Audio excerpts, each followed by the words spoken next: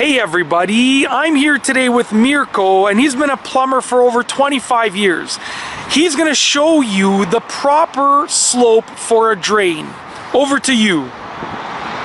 Yeah, this is a special device we use to make sure that all the pipes which drain the water have proper slope. And in order to do that, we put a special level which gives you exact measurement how much slope you have on the pipe.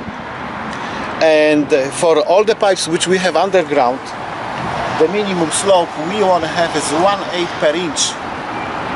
So by doing that, we avoid all the problems associated with the bad fall, which may cause the water to pool inside instead of going away, because all the drainage is designed the way that the pipe stay empty at all the times, unless we use the water.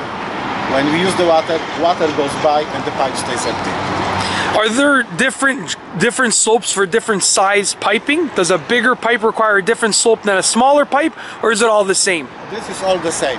So each pipe requires a certain slope, about a quarter, you said a quarter of an inch? Between 1/8 and 1/4. For every how many feet?